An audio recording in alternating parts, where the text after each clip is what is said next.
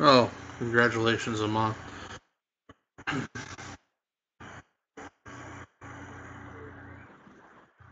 Yo, so what's going on, man? I hear you. I hear you. No, it's not lagging. It's a little, yeah, it's a little off. It is. Um, yeah. So some guy, cause I'm at this hotel, some guy knocked on the door saying I'm being too loud and shit. Dude, yeah, I don't want to get kicked out of here because there's nowhere else to go. But he looked like all out of breath and like probably outweighed me by like two of me and shit. Like it took him like an hour to walk over, like knock on the door. He's like, I understand you're on your computer, acting like a moron. Keep it down. I told this guy, I leveled with him, But at any rate, he's aggravated, so I got to keep it to a lower talk. But I will say, the guy with the fucking mullet is awesome. He's still here. Please like him up and pay him fucking $30 a minute instead of 10. Just for fuck's sakes, he needs it for a haircut. For God's sakes, please help the fucking guy out. I need some razors for a shave. I'm gonna buy those tomorrow. I'm probably gonna not shave it just because I don't give a fuck. But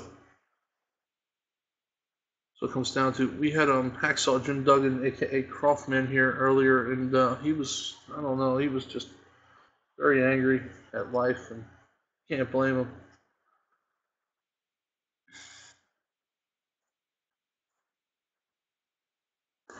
One man that goes to bed with a 2x4, hey, peace, man. What's up, dude?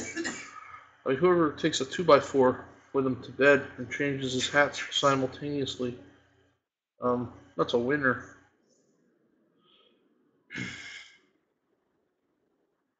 Ellie Bish, Kit Kat bars you're talking about. I've got a hard on because I'm fat and like candy. Son of a gun. Yeah, Croft made all the muns tonight. It's all good.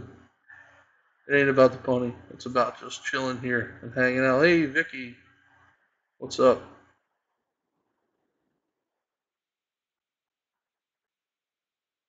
I'm good. I'm good. I'm good. What are you doing? Drinking some vodka and some sodas? Yeah.